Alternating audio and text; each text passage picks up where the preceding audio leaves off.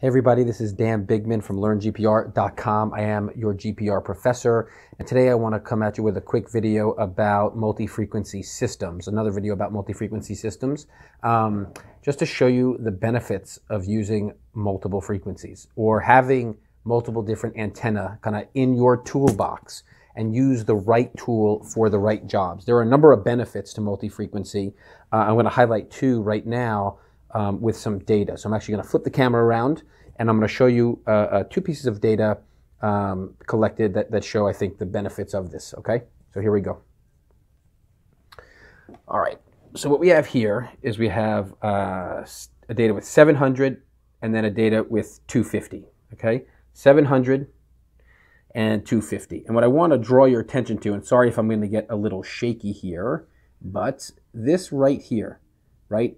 The 250, which has a longer wavelength and obviously worse resolution, identified a single reflection event at 45, right? At a distance of 45, and at a depth of about, I guess it's about 25 inches below the surface. Now, great, we found that there was a reflection, and it is it would be a pipe or something, a utility or something like that, and we can avoid it or know that it's there. Here's the difference, though. The same exact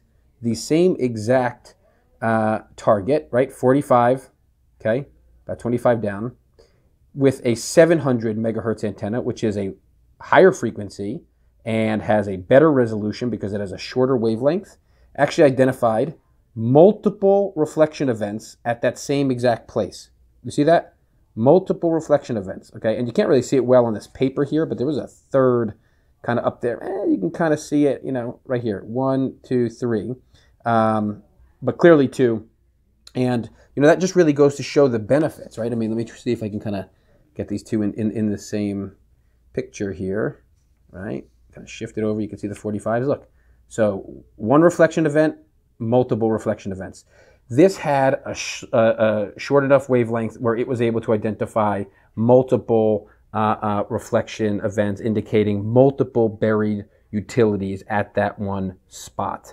So just a great example of how the higher frequency, right, so this is 700, okay, 700, higher frequency had better resolution and gave you additional information about what was going on below the surface. All right, ready? Example number 2. Bear with me. All right, so now, same thing. We have 250 on the top and 700 on the bottom. So let's go with the 250. In this case, and you can see the soils are terrible, right? I mean, I'm getting pretty substantial signal attenuation at about 45 inches below the ground surface. So pretty rough, just over a meter, maybe 4 feet below, we're struggling, with signal strength. But at 30 feet in this transect, right, you can see a very clear reflection event, a hyperbola, that is a sewer, okay, that was about 2 meters deep. All right, it's a sewer, just under 2 meters deep. Very nice reflection, good work, 250 megahertz. Now, we're going to move down, right? And so that was at 30. So let's move down, and what do we have here? I mean, that's what we have. Now, I would be hard-pressed to interpret that as a reflection event. There's really no signal left with the 700. What you can see, which isn't as good, but you can see it, is you can see the trench. So that's a nice example of being able to see the trench where you can't see the pipe, but you cannot see the pipe. So same exact data set, except with a 700 megahertz antenna versus a 250. In this case, the 250 held up its, let me see if I can show these again together a little bit, right? The 250 held up some strength deep enough to hit the target, and the 700 did not. So benefit, 250 will go deeper than the 700, but right, 700 will have better resolution than the 250.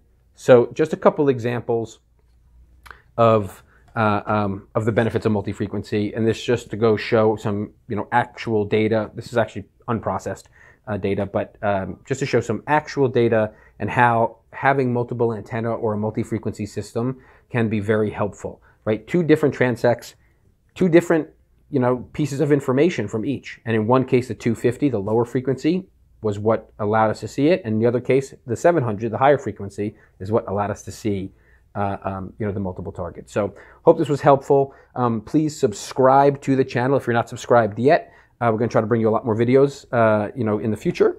And just trying to train as many people as we can with some good quality education at the Learn GPR YouTube channel. So subscribe, like the video if you felt that these were good examples of how multi-frequency can be a benefit. And go over to learngpr.com and put your name and email address in, and so we can send these to you every single week. All right, thanks. Good luck with your surveys.